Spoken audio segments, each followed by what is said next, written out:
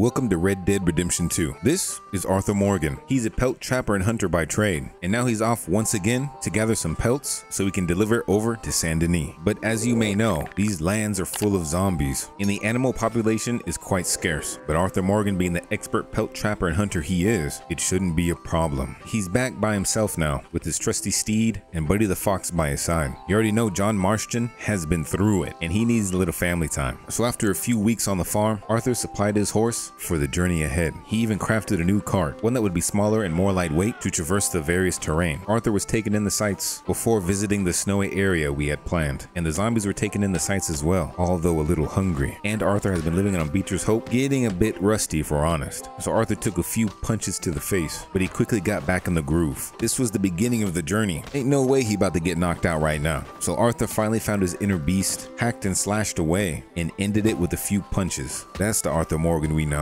It was finally time to head off before more came though. We had quite the ride to endure. Arthur was looking for a special animal. Pelts these days were worth a fortune because how scarce they were. Not every pelt trapper and hunter could collect pelts and kill zombies at the same time. Arthur indeed had a very unique skill set. So we traveled the path with our new lightweight cart, and within a few days we did reach our destination. We headed to the snow-capped mountains in search of this special animal, but along the way we had faced some problems. Although our cart was lightweight, fast, and maneuverable, it was very fragile as well. It couldn't take the cold temperatures, and even the slightest bump would break it. And that bump happened on the hunt. The connection to the reins had snapped, and there was no way to reconnect the horse. Damn. And it didn't help that zombies were this far north up as well. Arthur had to crack a few heads, grab some supplies out of the cart, and get armed up. Nighttime was coming, and zombies love to have a midnight snack. There was no sense in hunting at night, so Arthur had to find a place to make camp. We trudged through the snow for a bit in the quiet. The sound of the river was quite relaxing, but that was the only good part about these mountains. The undead were trailing us, and we had to take them out before we made camp. So we hit a couple of headshots with a bow and arrow, and we were attacked from the back, but Arthur don't like that. The zombies kept coming though, and we kept nailing them in the head. It was surprising how many survived the cold though.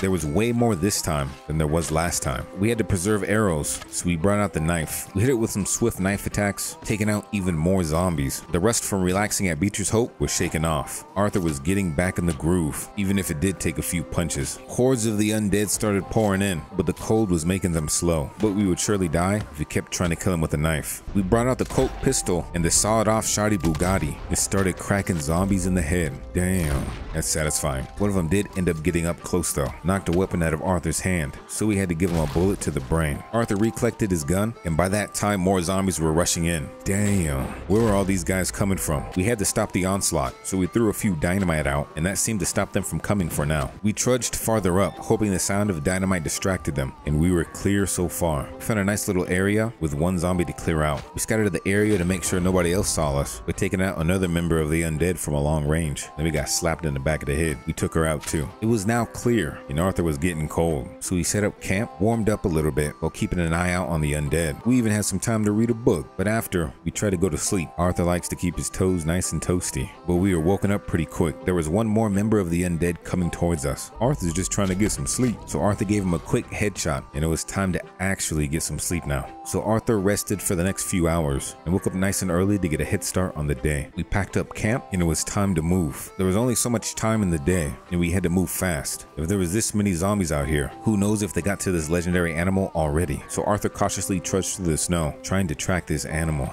And we did end up finding a trail, and the trail led across the river. So we took care of a zombie that was going after Foxy, and we continued on the path. This was somewhat relaxing to Arthur compared to his previous adventures, but he still had to be cautious. You never know what's next in this world. Arthur caught himself gazing at the beautiful landscape, and in this world, that's something you can't do. The zombie snuck up behind Arthur and almost choked him out. Damn. Arthur got his hat back on and hopped on the horse to get out the area. Those gunshots would bring more zombies. We were still following the path though. The animal we were hunting was close by. We took care of a few skeletons that somehow were walking in the snow, as well as a few other zombies. We couldn't have them ruining the hunting fun. We were finally close though. The animal seemed to have made a home higher up the mountain, which was pretty smart. The higher you go, the less undead there are. So we went as high as the horse could handle, and then it was time to huff it on foot. But the predator already knew we were there. This thing came at us like it hasn't eaten in weeks, and immediately started pouncing on Arthur. This is the second time Arthur's been attacked by a damn bear, and Arthur was struggling. We hit it with a few knife shots and got up to recover. This bear was ruthless. No wonder it was legendary. Arthur tried circling around a group of zombies to see if the grizzly bear would take the bait, but it didn't want undead meat, it wanted the living. But fortunately, Foxy ended up tripping the grizzly bear, and the bear tripped and broke its neck. Damn,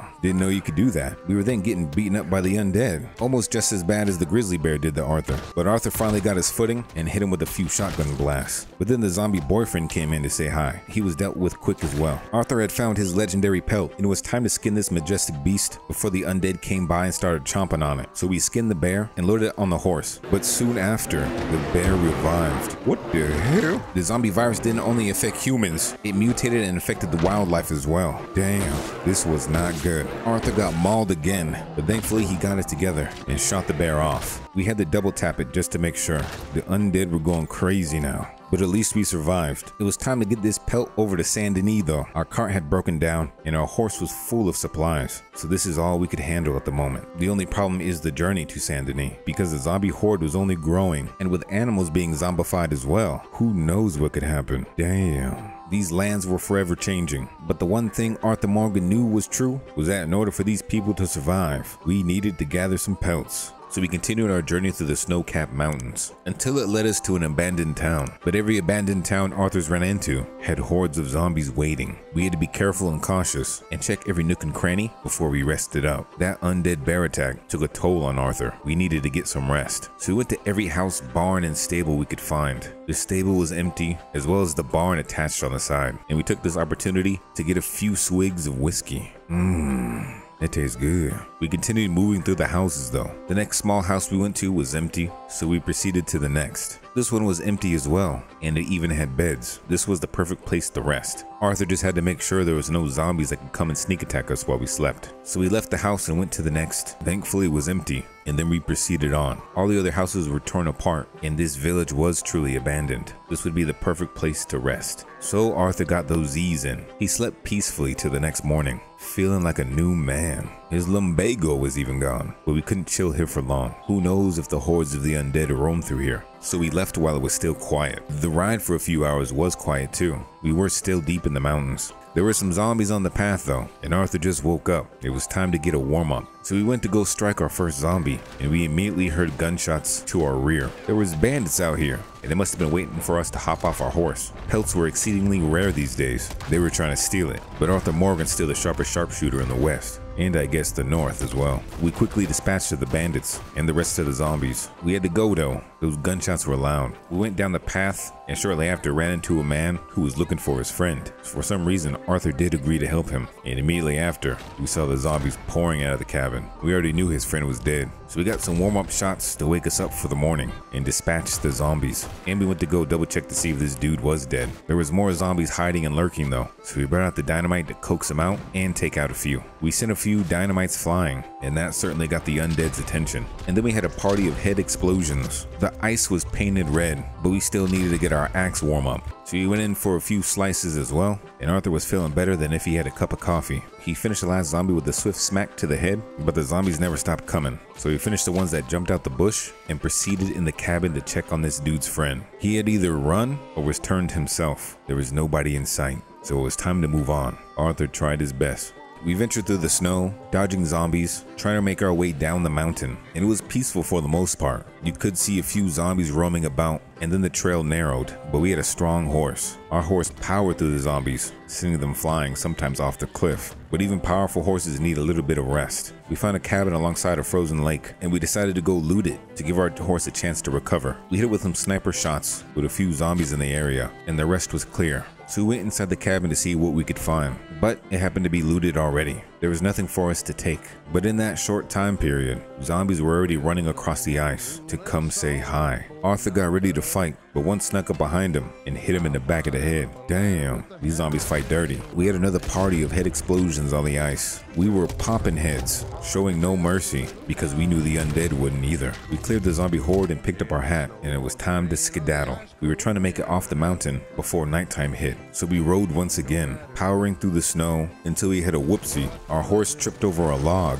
and sent our pelt flying. So we had to go fetch it and get it back on our horse. And then we continued. But we didn't continue for too much longer. Somebody was asking for assistance on the side of the road. And Arthur, being the nice man he was, tried to help him. But this man took him off his horse and tried to steal it. That was a no-no. Arthur, in disbelief, shot him in the back of the head and then went to go loot the dollar that was on him. The zombie horde was coming, so we quickly hopped back on our horse and continued down the path. We rode for another few hours, past some very beautiful sights, but this time we didn't stop. And eventually we did make it out of the snow-capped mountains. Sunset was coming though, and it's never a good idea to travel at night. So we went to yet another abandoned village, and we had to scour the area first before we rested. And as soon as we got off our horse, zombies did come, but it was all good. Arthur was nice and warmed up. He hit a few strikes with the axe, and then he served up some knuckle sandwiches since these zombies were hungry. The undead were down, and it didn't seem like any more were in the area. So we checked around just to verify. The first house was clear, and so was the stables. We then checked the main house. First, the side rooms, which were clear, but it seemed that this house was recently vacated or taken by the zombies because there was candles and the fireplace lit. Arthur wasn't complaining though. It was a good chance to warm up and relax. Arthur smoked some tobacco